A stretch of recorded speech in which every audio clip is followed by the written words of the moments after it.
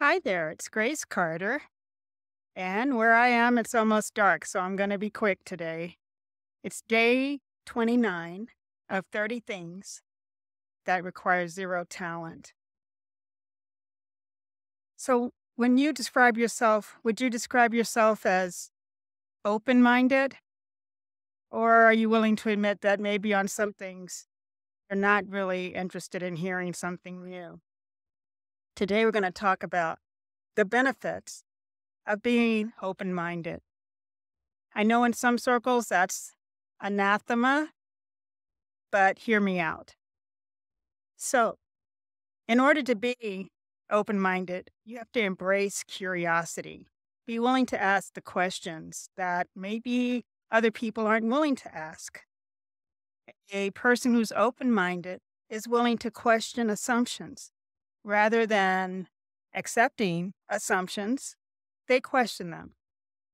They question the underlying presumptions of people's conclusions, and by doing so, they open themselves to see things in broader ways, in new ways, and by that, they become innovators.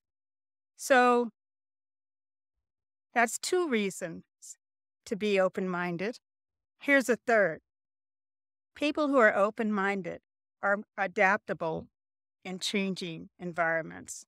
When you think about the last 5 years, there has been change upon change upon change. And the people who have been most successful in these times of massive change are those who are open minded and adaptable. There are a lot of benefits to being a person who is able to look at a difficult situation and question, how can this be different? How can I be different to manage this situation? Finally, people who are open minded tend to have a broad array of relationships. They know people of every age group. They're not just in their own generation.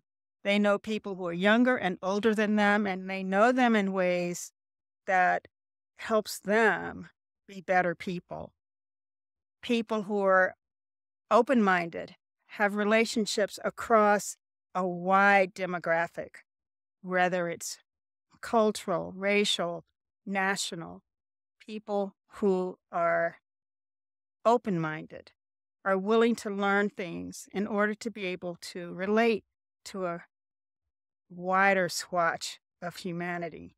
And by doing so, they have a lovely, rich tapestry of experience. So I encourage you to think about that original question. Is there room for you to be more open minded? Here's my coaching question today. When was the last time you embraced a new idea or a new perspective that challenged your existing beliefs? How can you practice being open minded to unlock new opportunities in your life? If you're watching the sun is setting on me, so I'm going to rush home. Thank you so much for listening. Please comment. I'd love to hear your experience with open mindedness. And like, share, and I'll be back tomorrow with the 30th trait that requires zero talent. Talk to you later. Bye.